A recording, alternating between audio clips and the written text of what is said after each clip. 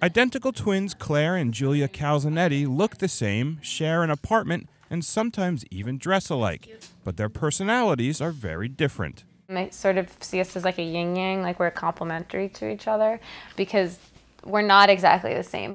Scientists had always thought differences between identical twins were due only to differences in their environment or life experiences.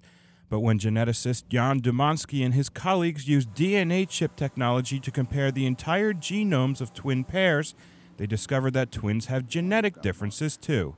It's very often written that identical twins are identical also in the DNA. And that's not true. We are challenging this dogma.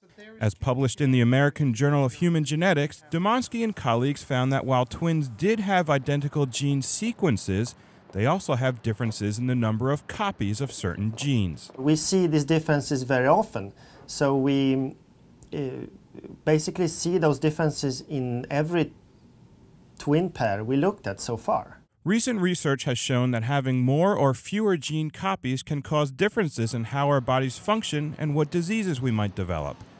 Dumansky says studying these genetic differences between twins could help pinpoint genes involved in diseases that affect everyone. I'm Brad Closa.